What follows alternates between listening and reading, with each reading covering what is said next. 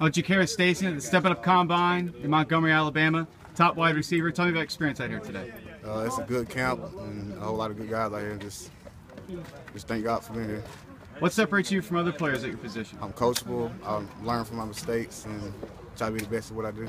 What are 3 or 4 colleges you're interested in right now?